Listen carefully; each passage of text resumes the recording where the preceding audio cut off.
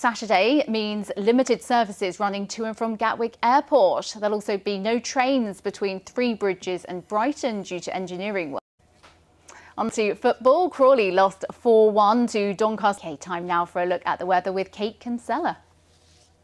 Good evening. Today has been a mixture of sunny spells, patchy cloud and one or two showers. This was the scene down in Lewes earlier on today in Kent. You can see quite a bit of cloud, but still some bright and some sunny spells between. Now into this evening, we still could see one or two showers and a little bit of cloud, but the wind gradually starts to veer a little more northwesterly, so they move a little more offshore. Sky clears, temperature drops, of course, single figures 7 Celsius along the coast, though. Still got the breeze, so temperature's a little milder. Bright and sunny start to Sunday. Should be a dry day tomorrow, a bit more cloud moving in into the afternoon, especially in the west, and temperatures tomorrow getting up to 18 Celsius. Now that cloud will bring a little bit of rain overnight on Sunday. These fronts moving south, you can see the isobars squeezing together, so the wind starts to strengthen as we head through Monday. Quite an unsettled day, the wind from the north, so it's going to feel cold, and also some spells of rain. Temperatures chilly, and they remained pretty chilly through much of next week.